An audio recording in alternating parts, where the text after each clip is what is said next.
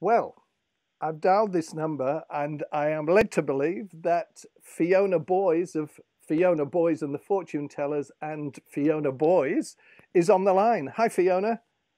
G'day, how you doing, Rusty? I am indeed here. You are. And thank you very much for agreeing to talk to us because I know things are starting to open up again. So, you must be getting quite busy now, are you? Yeah, I am. Look, it's great that that things are opening up again, and of course, we've all been hanging out. We miss you all. We miss the audiences and the opportunity to play. For me, being a musician is, it's great to play in the studio. It's great to play for yourself, but there's something magical that happens when you get to play for an audience, and that's really where it's at for me. So yeah, I'm enjoying the opportunity Yeah. to start getting out again. And I saw you and the Fortune Tellers at Blues on Broadbeach a few weeks ago, and I must say that there were smiles on the faces of not just you and your band, but every band that was on the stage and all the audience. Everyone was just so into having live music again. Yeah, I think it was actually really interesting because I think some of these big events now that starting to have the opportunity to gather again is really important, because one of the things that I think blues does really well is kind of engender this community. And I know that certainly I saw blues fans, an extended sort of family, and I call them my blues family.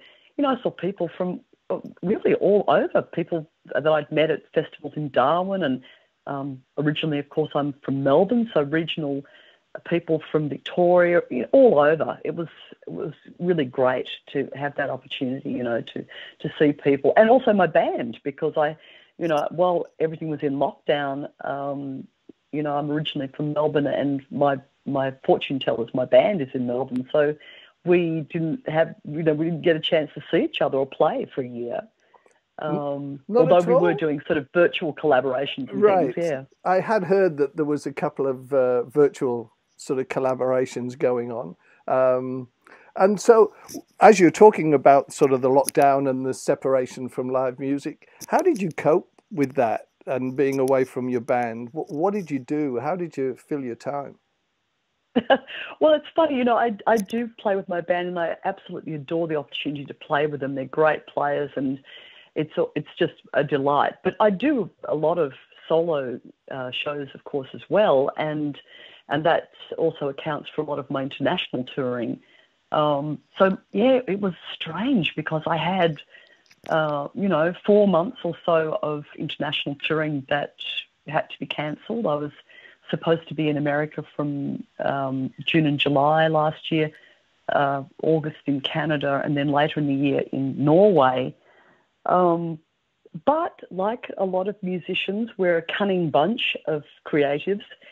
I threw myself into a lot of projects, and I always have more projects on the burner than I can actually kind of get around to doing. But I'd had this idea to re-release my very first solo album, which was recorded in 2000, direct to analog tape.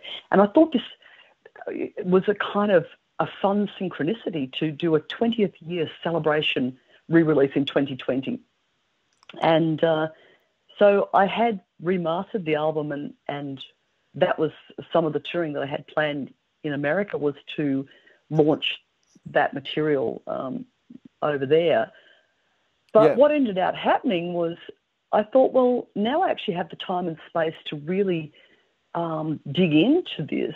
And I ended up spending my initial lockdown trolling through these files and boxes and stuff I had literally carried around for 20 years, and decided to make this reissue sort of significant by putting together a 24-page booklet to go with the album, which has sort of got diary notes, photos, memories, kind of really, what got me to record that album in the first place, and how it informed my blues adventures for the next couple of decades.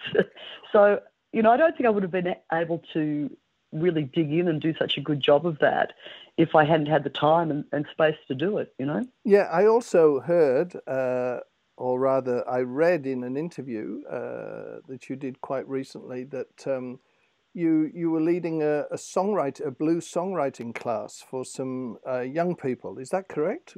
Am I right here? Yes, yeah. Well, that was the other thing. I had a few sort of. I don't generally teach. Sort of like a lot of musicians will, have sort of a weekly roster.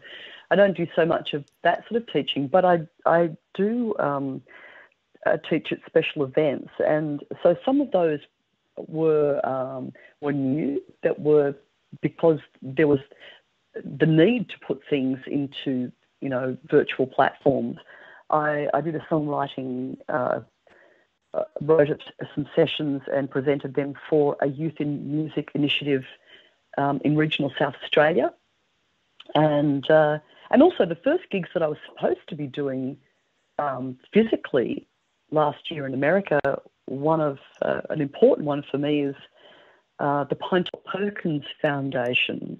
Pinetop, of course, was a legendary Delta piano player who played with Muddy Waters and everybody else. And there's a foundation in his name which does a couple of things, mainly sort of youth in blues and focusing on young musicians at the beginning of their careers. And also a part of the foundation is to help elderly musicians, later in their career if they're having troubles.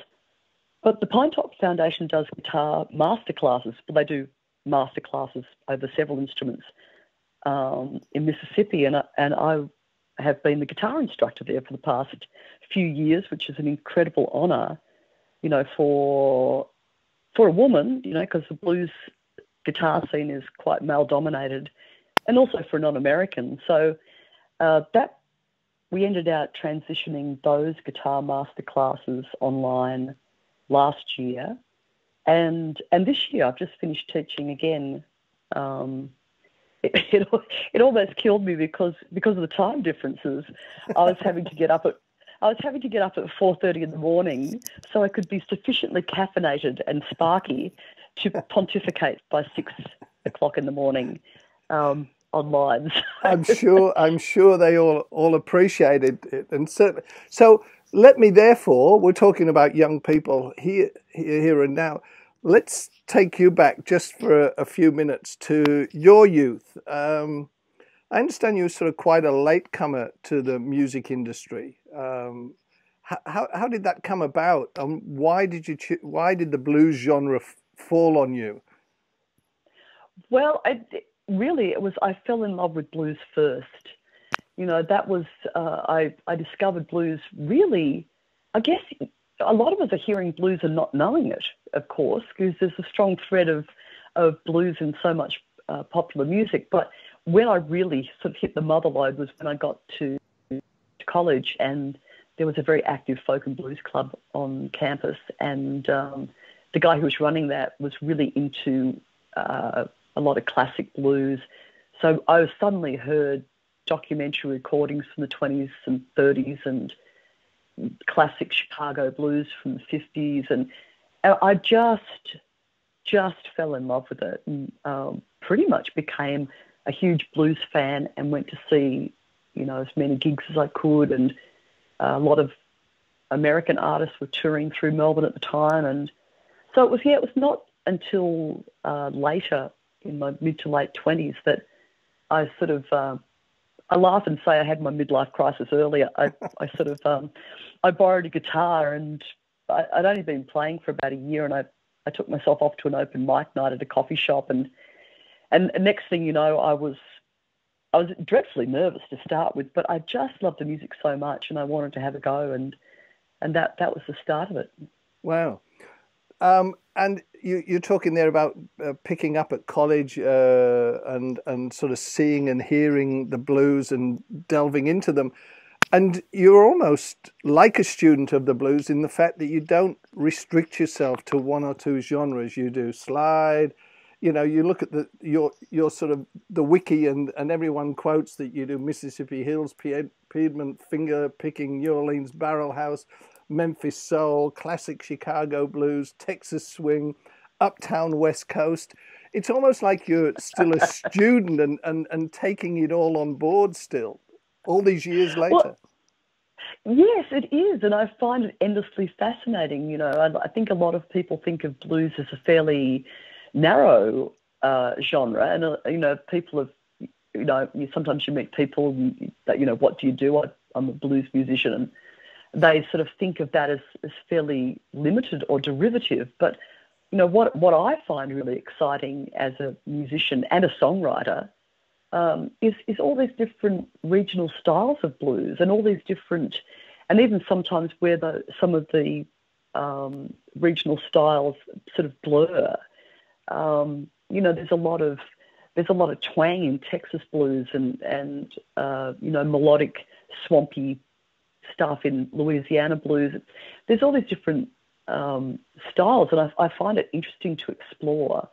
And I started out, of course, as a country blues acoustic finger picker, so really very influenced by people like Mississippi John Hurt and Big Bill Broonzy and Tommy Johnson. A lot of those players that really were popular and came out of that folk blues revival in the 60s and 70s. And of course, in Melbourne, our very own godfather of the blues, Dutch Tilders, was really important because, I was listening to this stuff on, bootleg tapes and cassette tapes and vinyl and stuff. But Dutch was the first time I saw a real live musician playing in a small club, and I just remember thinking, oh wow, imagine being able to do that. And now you are. Yeah, well, and so I started out with the acoustic stuff, and I guess that felt more accessible to me. I love the classic Chicago stuff, but it seems so masculine and electric, and so over the years, I started, a couple of years after I started playing out and about with the acoustic country blues stuff, I had an opportunity to join a band, and so I thought, oh, well, I better borrow an electric. I don't know how that works, but I better get one of those if I'm going to be in a band. So, each step along the way, there's been these moments.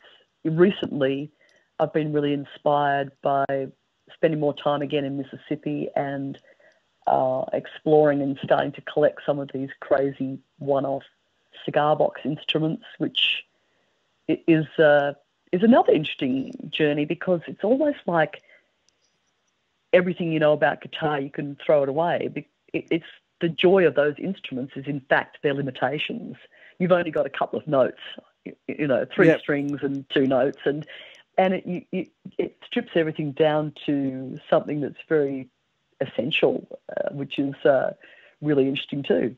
Yeah, and it's also interesting that you are the artist that covers your guitars with the colourful designs that that you come up with. You're the artist as well, not just the playing artist, but also the conceptual artist that designs the colour scheme. I'm right, aren't I? Am I right? That's right. I have got a couple of these cigar boxes that I've hand painted, and actually that's another thing that I was increasingly been interested and messing around with in recent years, is the connection, particularly in places like New Orleans and in parts of Mississippi, is that a lot of the musicians are folk artists and vice versa. And so I started doing my version of Mississippi-style folk art, which has been really fun. And I've also, so that's another thing I was doing in lockdown was doing more artwork and selling some of that too. I've also been putting prints and artwork on my merch table along with the albums. Hey, why ever it's not? All good. Well, it started out actually because a few albums ago I'd been on the road a lot, and it was, I guess, 2016. I released an acoustic album through an audiophile label in California called Reference Recordings. And it was quite intense because the recording required, to suit the audiophile technique, everything had to be live. And it was just like one take. You couldn't do any overdubs. You couldn't have monitors, no live electronics in the studio space, natural reverb in the room. It was really, really pretty intense recording session. So I'd been on the road a lot. I'd been touring. I'd been practicing. I'd been playing heaps leading up to this recording session. And I flew home from California, and as soon as I got home, I had to have finger surgery. I'd developed a bone spur in my left index finger, which is a bit vital for playing guitar, and it was making it difficult for me to bend that finger. So it meant that I was suddenly, I was musically incapacitated, and I couldn't play for about 8 weeks, and had my finger in a comedically, ridiculously huge bandage and elevated and all this sort of stuff. So I ended up doing pieces of folk art themed on the songs from the session that I just recorded.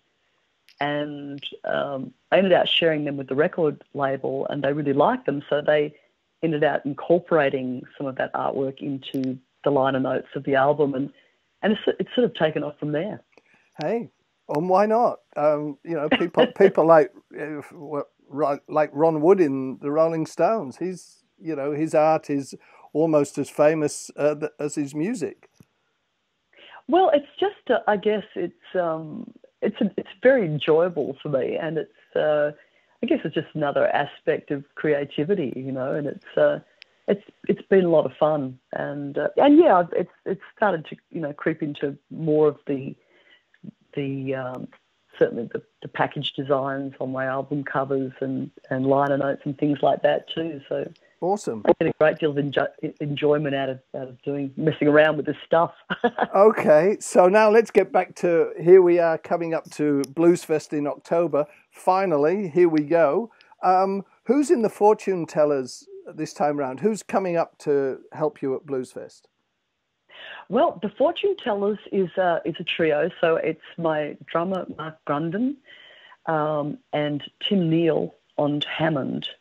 So it's a Hammond trio, but Tim's a multi-instrumentalist. In fact, on my last electric album, an American critic nicknamed him the Swiss Army knife because on that particular album, Voodoo in the Shadows, he plays Hammond, which he's mostly known for, Hammond and piano and electric bass and baritone sax. Okay. On a couple of tracks. So, but what's really good... Sorry? I was about to say, I look forward to seeing him do that song at Bluesfest, Is he an octopus or a spider, dude? No, he can't do them all at once. So normally he's either playing electric bass or Hammond when we're playing the live show as a trio. But what is really great, and you asked me before about my songwriting and about the range of styles of blues that I like to play. What's really wonderful about these guys is they're really talented, and it's a conversation. It's always a musical conversation. So that when we get together and play, particularly in these precious moments now when we can particularly play a great festival like Byron on a big stage, is that Mark is a great drum kit player, but he also is a good hand percussionist, and he's played with Bad Boys Batacata. He has a samba school, so he really likes exploring kind of weird bits of percussion. So we can go from washboard and ragtimey sort of stuff through to sometimes he'll just bring along like a bunch of chains and a conga, and so we can get really swampy things and play the cigar boxes, and cool. and Tim can be on bass, but then you can do something maybe New Orleans or Uptown or swing, and you've got the full Hammond and you've got the full drum kit. So it means it gives me, especially from the point of view of a trio, a wonderful musical palette to work with, you know. And Absolutely. Absolutely. Yeah, Well, it's great. we look forward to seeing those, but also you're also doing a solo set at Blues Fest as well. Yes, that's where, you know, there's just me and some foot percussion and a mess of cigar boxes and stuff. It's, yeah, I like having the opportunity to also present a solo show. And I think it's another thing that takes me back to the very roots of the music. Because, you know, back in the day, and I've had a chance to play some of these funky juke joint sort of places in Mississippi, you know, one musician would be expected to play in a way that would be full enough and rhythmic enough for people to dance to. And so I like the challenge of playing solo. It really means that, you know, you're trying to do bits of bass line, bits of fill, bits of melody, and it's like if you're not playing, you better be singing, and if you're not singing or playing, you better be talking. It's a very wonderful, intense kind of way of playing. So it's going to be fun to do both styles of shows at Byron. Well, Fiona, we're certainly hanging out to see you, and certainly hanging out for, you know, everyone to get up here. I don't know whether you've had a chance to look at our lineup. Is there anyone if you have, is there anyone you're hanging out to see or catch up with that you haven't seen for a while? Well, you know, to be honest, I haven't even had a chance to have a really good look. Everything's been sort of flying by. So that was kind of on my list now that I've got past the 4:30 in the morning. Getting up for the Pinetop thing the last week or two. Cool. Well, we forgive you for that then. But there's always a fantastic lineup, and I was just actually listening to Jimmy Barnes's interview that you did, and it's really interesting to see how people are in different headspaces from normal, because everybody's been having to dig into their creativity in various ways. So I think it's going to be a really celebratory, wonderful festival. Oh, actually, and I'm really looking forward to it. We're looking forward to you, Fiona, and we certainly hope that it is just going to be a massive celebration of live music and beautiful music across. And of course, it's all Australian. It you know, we can't get finer than this, I don't think. I think that's really great to have the opportunity to focus on the Australian talent, because, you know, particularly when you get a chance to play and tour internationally, you know, people ask, you know, what's the blues scene like in Australia or whatever, particularly Americans. I think it's funny that I think they're often quite surprised at how, you know, what started out as a particularly uniquely American, an Afro-American art form has become so universal and so globally loved and played. So people often surprised, oh, there's a blues scene. Oh, yes, there's a great blues scene in Australia, and a very talented and diverse range of acts. So, yeah, it's going to be really great to be able to dig in. While we're on that, I almost forgot, you are the only Australian to have been nominated for 7, 8, 9 blues music awards, and you actually won the blues music, the international, oh gosh, what is it? International Blues Music Challenge a few years ago. Yes, well, that was quite a few years ago now. The International Blues Challenge is as it would sound like, an international music competition for live bands and for solo duo. There's a solo duo section, and it's held in Memphis.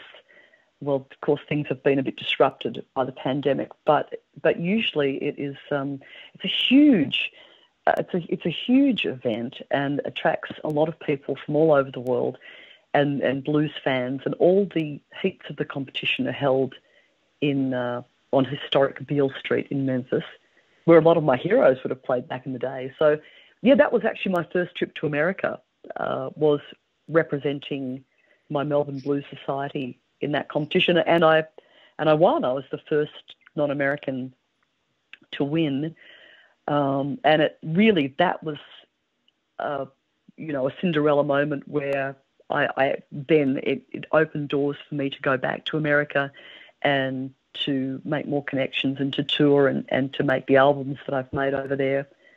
It was an incredible experience. Hey, well, I was about to say, we have someone on the bill called Raitt Beadle who represented Australia over there, but didn't quite make the final cut. Bless him. But Raitt Beadle, I think, is one of the few other Australians who's made it into the finals of the International Blues Challenge. But hey, I digress, and I've spoken to Ray, so he's had his moment online. But before I finish, there's a quote that's on your Wikipedia. It's almost in every interview, so I have to bring it up. How did you get to be called Bonnie Raitt's evil twin? Well, I'm not sure that actually. I feel bad because I really respect Bonnie Raitt. She's an amazing player, and of course one of the few women who, again in a very male-dominated space, has had such an incredible impact. But it actually was such a compelling quote that my record company couldn't resist it, and people do respond. It came out of a review for one of my albums in Midwest Review, a very kind of influential magazine that reviews music in the States. And there's been a few things that I guess ring true. So that's why that they've been out turning up in my publicity material, and that's Bonnie Raitt's evil twin. This is what happens if you have a woman playing guitar, but hasn't sort of gone perhaps more mainstream and is really in the roots of the music. And the other one that has kind of cropped up quite often has been the idea of my albums, my recent albums certainly, and my gigs being like a virtual road trip through different styles of blues. That's kind of been something, and I like that too. Maybe it's because I'm a Gemini and I've got a short attention span. I like I like the range of stuff. It's fun to play too. Cool. Well, I've taken up a lot of your attention span to keep going for this long. Fiona Boyes, not at all, Rusty. Thank you so much, and we look forward to seeing the many sides to Fiona Boyes. Oh gosh, not that long now, just a few weeks away. So excited. Thank you so much for having me.